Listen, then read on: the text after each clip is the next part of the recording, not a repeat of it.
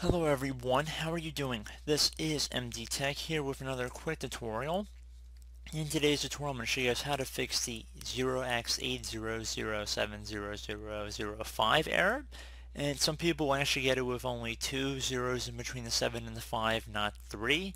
But again, that seems to be a variance of this error message. So we're going to jump right into it, and hopefully we're going to be able to resolve the problem without too much of a hassle. And we're going to start by left clicking on the start button one time. You want to type in CMD. Best match should come back with command prompt right above desktop app. You want to right click on it and then left click on run as administrator.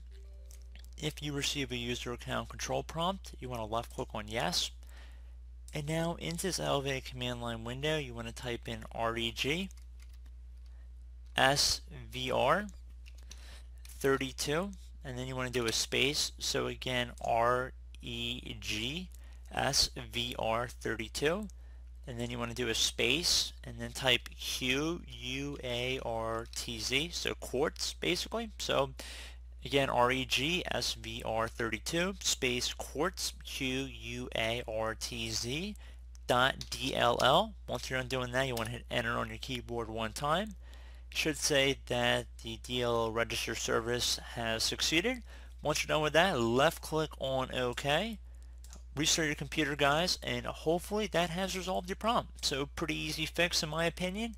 And as always, thank you for watching, and I do look forward to catching you all in the next tutorial. Goodbye.